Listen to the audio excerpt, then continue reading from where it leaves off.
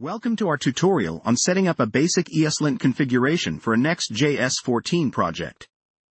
We start by defining an object module exports, which is the conventional way of defining configuration settings in a Node.js module. In the env property, we specify the environments our code is expected to run in. Browser is set to true, indicating that the code will run in a web browser.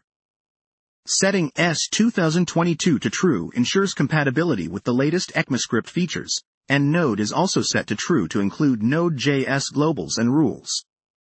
The extends array is where we tell ESLint to use a set of predefined rules. ESLint recommended includes a core set of rules to catch common issues.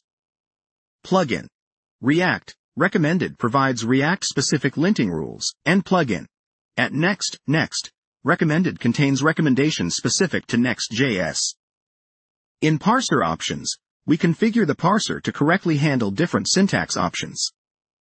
Setting JSX to true allows ESLint to understand JSX syntax. ECMA version is set to latest to leverage the latest ECMAScript standards.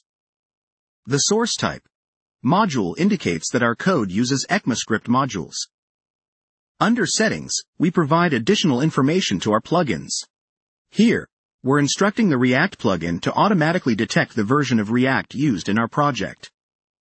This ensures that the rules applied are appropriate for the specific version. With the plugins array, we can add extra linting capabilities. In this case, we're just adding the React plugin.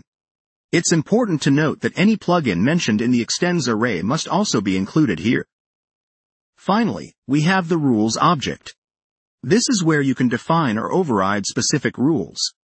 For instance, if you have a preference for double quotes over single quotes, you could add a rule like quotes, error, double, which would enforce this style in your codebase.